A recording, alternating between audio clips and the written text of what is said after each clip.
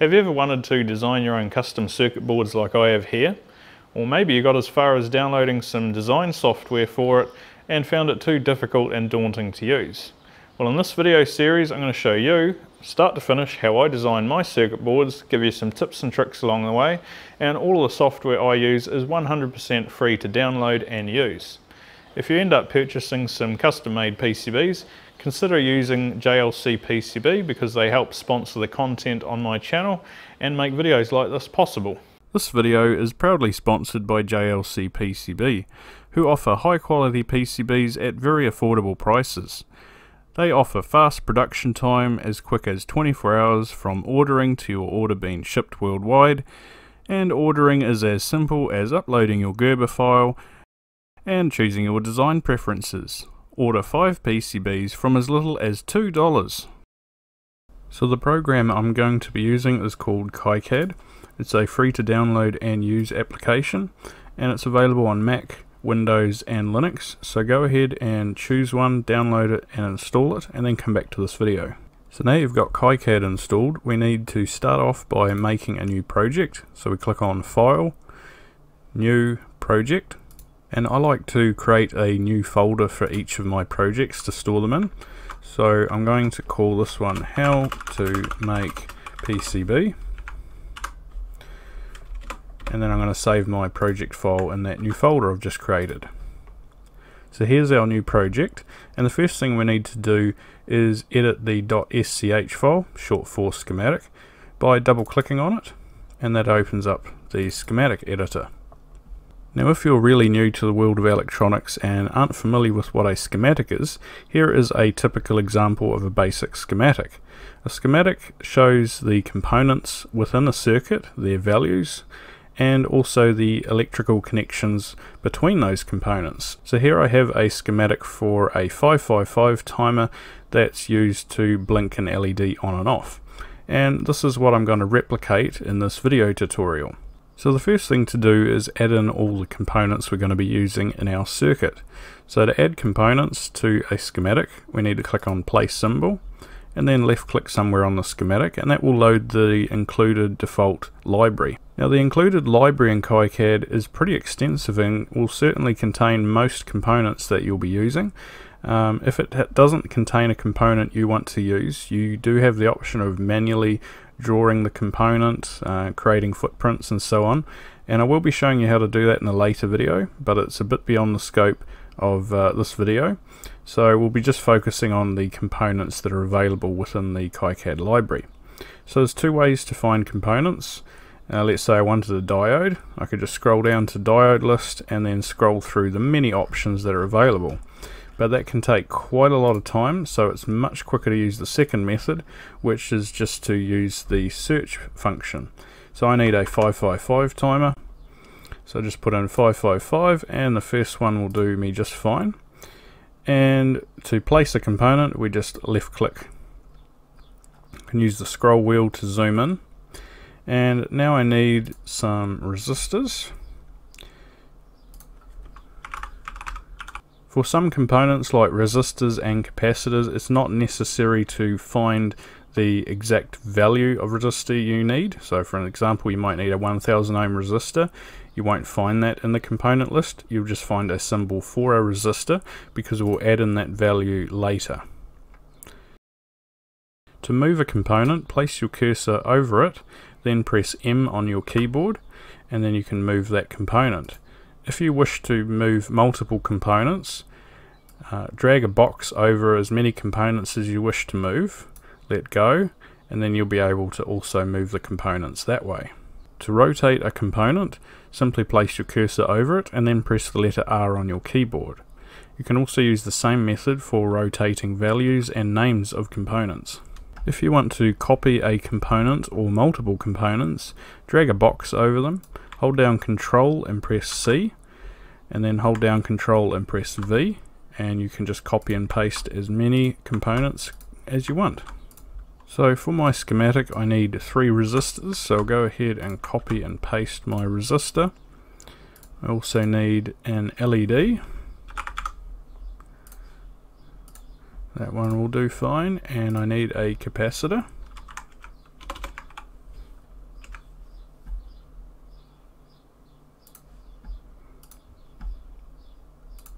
So now I have all my components added in. I need to edit the field references. Now what is a field reference? Well, you'll notice on all the components they'll have a letter followed by a question mark, so U question mark, R question mark. This is where we need to add unique field references, and to do that we're going to double click on the name, and I'm going to choose to name this resistor R1, R2 and R3. I'll also do the same for my 555 timer, my capacitor and my LED. Taking a look at the schematic I'm replicating, you'll see R1 has a value of 470,000 ohms, so I'm going to give my resistor R1 the same value.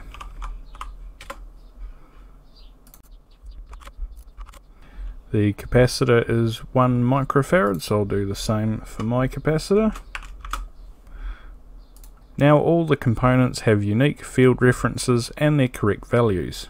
So now I need to move and place my components in a layout where I have short wire runs and wires aren't crisscrossing each other willy-nilly, making a great big ugly mess that's hard to read and understand. So I'm going to move my components around and place them in an order that makes sense. So once you're happy with your component layout, we need to start adding in electrical connections. So I'm going to go up here and click on place wire, and you'll notice on all the components there are these little circles where we can add electrical connections. So I'm going to start off by left clicking over here and then left click on this component, and you can see that places a wire and those circles disappear when they have a connection to them. So the next connection I need to make is between R2 and pin 7. But if I drag a electrical wire across my other connection, you might be wondering if those two wires are now connected where they cross. And no, they're not. Even though they overlap each other, they are not electrically connected. I'll show you what it would look like if they were. If you see a green circle where two wires intersect, that confirms that they are electrically connected. If the wires cross over and just look like that, they are not electrically connected. In my schematic I need to connect R1 over here to this point here. Now I can do that by just simply dragging another wire. We get the little green circle indicating that all three of those connections are joined. But there is another method of adding multiple electrical connections between components that don't involve wires. So I'll get rid of those wires, and we're going to come over here and click on place global label. And if we left click on the schematic, it opens up the global label properties, and I'm just going to call this 1 and hit OK, and then we get this little label. We can rotate it by pressing R, and I'm going to add it to my connection points. We can also copy the label, and I'll place one over here and I'll place one over here. Now even though there isn't a visual wire going between these three connections, because these component connections share the same global label, all components with the global label 1 are all electrically connected, and this can be quite useful in schematics that have tens if not hundreds of components, and placing wires just isn't an option because it would just get so messy no one would be able to read it. So it's a great method to use when you have a lot of components that need a lot of electrical connections.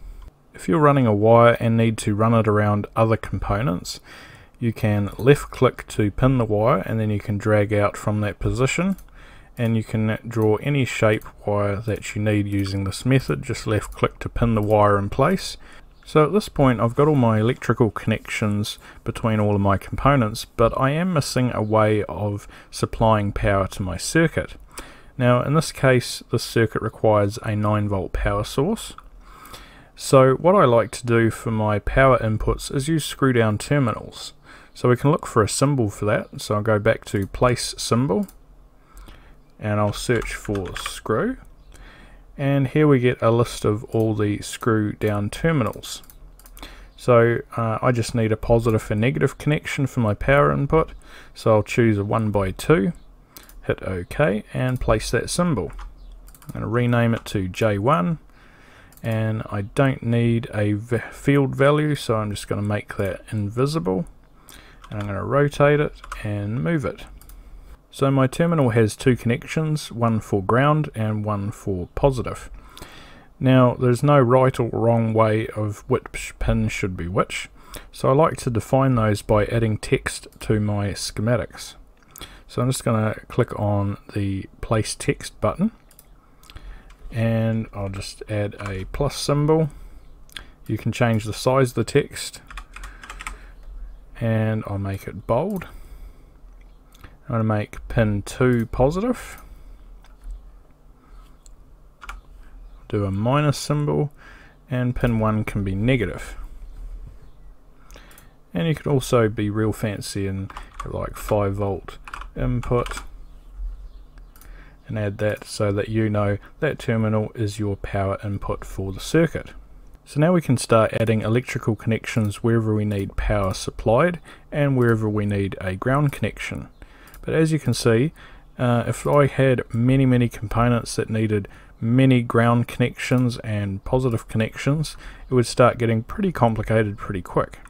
So there is a cleaner method of adding power to your circuits. So I'm going to go over to place power port, and I'm going to open up the power options, and I'm going to scroll down until I find a 9 volt power symbol, hit OK.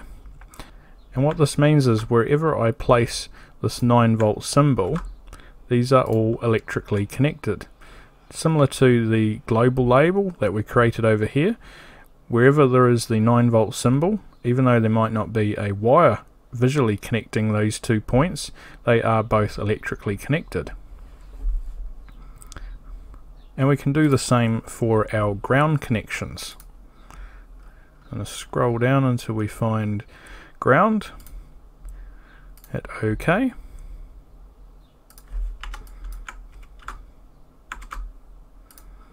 And then I can start adding ground connections wherever I need ground connected.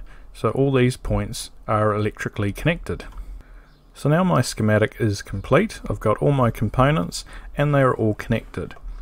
Now there is just one last job to do, and that is to define the footprints of all the components I'll be using. So what is a footprint?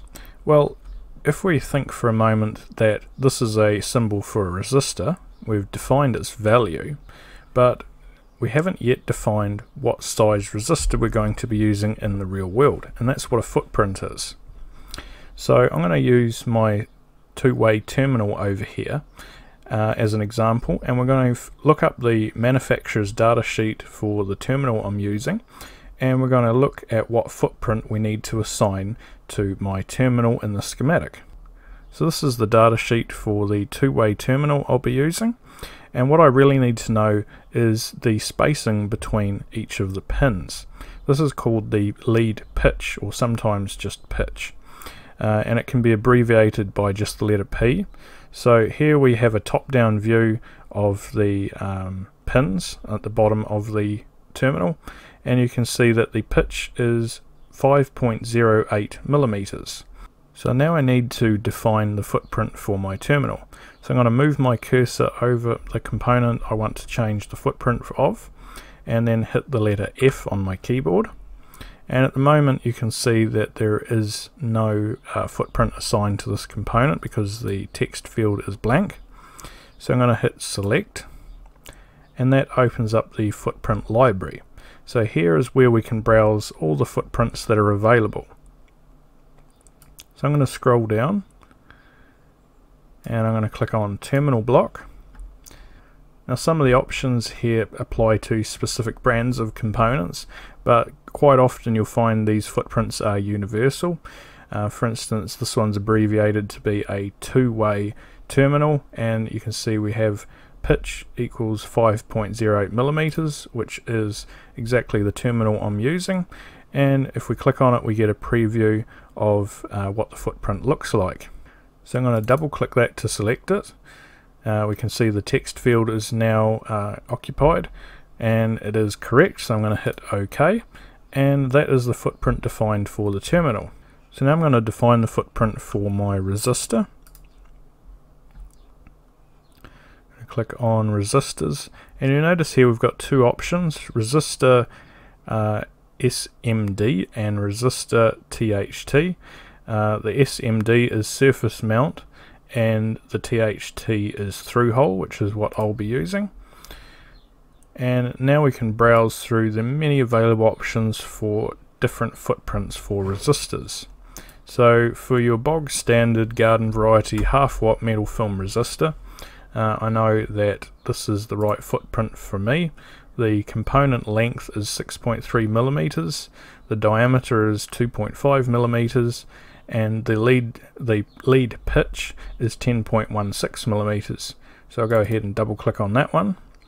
Now, because I'm using 3 resistors all with the same footprint, what I can do is go ahead and highlight the text, copy it, and close that.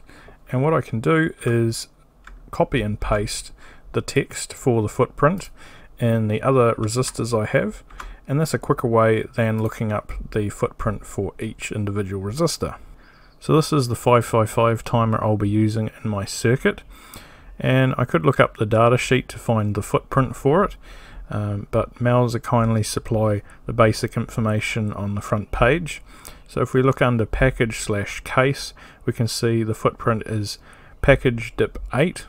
And if I open up the footprint library and go to package dip and then look for dip 8, there is the socket for the 555 timer I want to use, and there's also a couple different options. I could also have long pads, which are slightly easier if you're hand soldering it, so that's the one I'm going to go with. Next I'll look up the footprint for my LED, so that will be under LED through hole, diameter is 5 millimeters, and there's the one I need. And lastly my capacitor.